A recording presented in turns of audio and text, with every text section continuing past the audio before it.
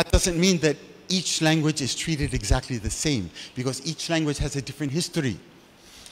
Papiamento is the language spoken by the majority as their home language. It has to play a special role in education. Papiamento is also the language that is a first language or a strong second language for 90% of the people on the island. So it's got to play a special role in education, because in education we always try to use the language of the students to teach them other things. Okay?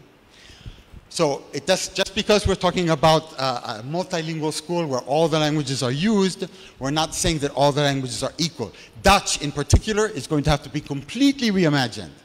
Completely. Dutch has to be reimagined as a cool language that's going to attract the kids, okay? Not the language where, oh, fought, you'll never succeed. Yeah, you see how they do? Yeah. So in other words, Dutch has to be completely reimagined. English, we have to be careful with English, because if you keep that monolingual mindset that it's only one language, the future for Pionero, forget it. It's just going to be English. If you keep that mindset, forget it. Forget Papiamento, forget Dutch, forget Spanish. It's going to be English. And you'll just be another boring place on the map. But what if you gave your teachers the permission and the opportunity to use all the languages? They're there in the classroom. You have Dutch speakers, you have Spanish speakers, you have Papiamento speakers, English speakers. Use that. What a resource you have right there in front of your eyes.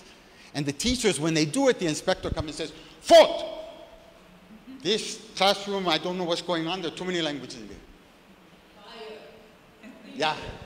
So that's really how we the mindset has to change. But we're not talking about something new in Bonaire.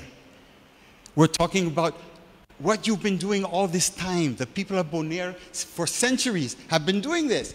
Being inclusive, being multilingual.